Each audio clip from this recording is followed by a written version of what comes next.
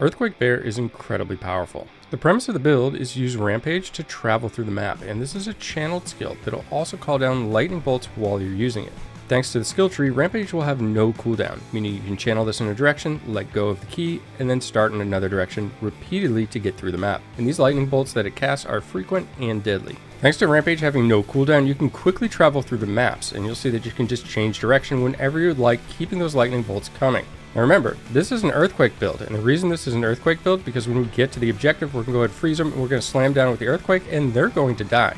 Earthquake does absolutely massive damage, and is a tremendous boss killer for Druids. To bring this build online, you'll need a Boulder's Wrath, and that's really easy because this item is actually farmable from the Spirits of Fire monolith at nearly a 50% chance to drop off the final bosses. The item itself will give you a 100% chance to use Earthquake after using a non-channeled movement ability every 5 seconds. Well, we talked about Rampage, and that is a channeled ability. This is where Maul will come in. Maul is one of the skills that you'll gain when you transform into the Werebear Form, and this actually jumps forward a short distance before slamming the ground, and because of that, it counts as a movement skill, which will in return proc the ability off of the Boulder's Wrath. So what makes Earthquake such an incredible boss killer? Well, compared to the 5,000 or 6,000 damage that we have on the tooltip of Rampage, Earthquake actually shows 155,000 damage as the tooltip. It does an incredible amount of damage. You'll also notice that Earthquake has a lingering effect and that multiple instances of damage will occur. This is important. That means that we can slam the ground with Maul, triggering the Earthquake, and then continue to move with Rampage, allowing the Apex Predator node to take effect as well, because we'll then be rampaging, and the additional hits of Earthquake will gain benefit from this 150% increased damage. By using Warcry, we can further the burst damage that this build has as well. We can gain increased critical strike chance through a couple of nodes. We can also freeze the enemies, which will then allow us to amplify the damage through Frigid Breath. Overall, this is just a really nice node to have, as this also benefits the Roar skill that you'll gain when in Werebear Form. If you look at the tooltip, you'll notice that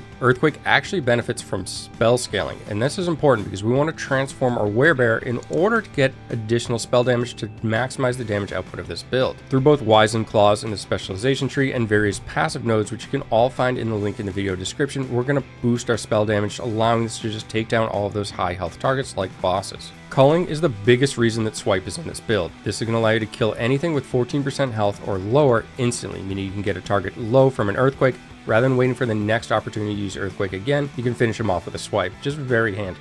There's also certain bosses where you don't necessarily want to be moving around spamming Rampage. You may want to stay in place, and that allows Swipe to kind of fill that time and do some damage rather than just standing there doing nothing. So overall, it has some use. Skull Crusher is an option in the Werebear tree, and this will allow you to get benefit from Fury Leap, and you could potentially swap Fury Leap in the build. However, you lose a tremendous amount of value by doing so if you don't have enough specialization points. Keep in mind, in the Werebear tree, you want to make sure that you have Unending Storm, as we talked about. This removes the cooldown from Rampage. Also going to want that Wizened Claws node in order to boost our spell damage. We need the Apex Predator in order to get 150% bonus damage. That simply doesn't leave enough points to really go down and get Skull Crusher unless you actually remove points from Crackling Assault, and then our damage output while rampaging goes down significantly. If you manage to get 25 specialization points, I would recommend taking Skull Crusher and then removing Swipe and putting Fury Leap into the build. However, for most people, this will be the suggested setup. Spriggan will round out the build, and there's a couple of very notable features and the reasons why we take this. The most important reason is Aura of Retribution. We're going to get plus 8% chance to crit and plus 72% crit avoidance. On top of that, we can spend 2 points in the passive tree just for some minimal minion damage and health increase, but more importantly, that'll unlock Natural Duality. This is going to give us plus 30% damage while the companion is active. Now, the pet is fairly squishy, but it's important to note that you still get the benefits of this as long as you remain in the vicinity of the pet, even if it's in the down state. That means when you're on a boss encounter where you need it the most, even if the minion goes down, you're still getting the benefits, so it's really not a big deal if it does. And while it's up, you just get a ton of healing as well. So whenever you begin the day with your gameplay, you'll of course want to summon your Spriggan.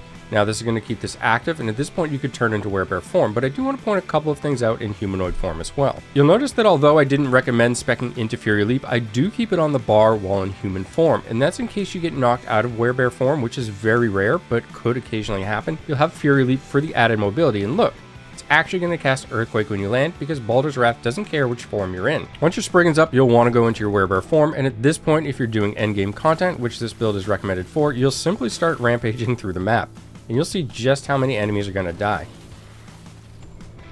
If you do happen to encounter anything that may have more health, you can simply hit them with one of those mauls, which is going to trigger that Earthquake, and it just does absolutely huge damage. You can always turn around and path through a mob a second time or even a third time if needed, but typically that's not the case unless you have high health targets. The enemy really has an enormous amount of health. Warcry to get those burst damage cooldowns activated and even the additional procs, then hit him with the Earthquake, and the target's going to go down. There's just so much damage with this build. Now, Boulder's Wrath is the only required item for this build. However, there's a couple of other items that I really recommend. First up is actually Avarice, and you can get this really early on in the game as a quest reward. This build is fairly tanky by nature, and because of this, the leech that you gain from the elemental damage just keeps you topped off all the time. In fact, you rarely see your health actually drop down. There's also several passive nodes that we take within the tree, again found in the link through the video description, that increase our survivability as well, and overall you won't have much difficulty staying in Werebear Form or staying alive. Dedication of an Erased Primalist is the next item I would recommend, and this is because it gives +1 to skills. There's a ton of valuable skills in all of the specialization trees. In fact, boosting the skill points to any of these trees is really powerful for the build, and this just adds 1 to all of them. Both Titanheart and also Kermode's Cage are 2 valuable items for this build. You can choose either one that you like. Titanheart is going to add some survivability, increased health, really good, and pairs well with the leech that we have with the Avarice gloves. Kermode's Cage is going to be a more offensive choice, and you're welcome to use this. Like I said, both of them work really well, and you can switch back and forth between the two. The rest of the item slots, you're really going to make sure that you have your resistances covered, and you'll do the same thing with your idols. You'll see that the idols are primarily resist. At this point, I'm only able to squeeze 1 additional damage, and we want to make sure that we're emphasizing lightning where possible. However, you're really going to be using these for resistance. Other valuable traits are going to be things like increased spell damage, increased elemental damage, anything that can really take the lightning damage that you have from this build and further it. Overall, this is a fantastic build, and the only real negative I have to say is that it plays terribly on controller. Reason for that is if there's breakable objects and you happen to have those targeted, it will run towards the breakable object, often avoiding the enemies. Likewise, if an enemy is targeted, it will run directly towards them, and you may want to path to the side of them. That way it's quicker to travel and complete the echo. Aside from that, the build overall is great, and if you play on keyboard or mouse, or even just a gaming mouse, it works just fine. As always, thanks for taking the time to watch, and have a great day.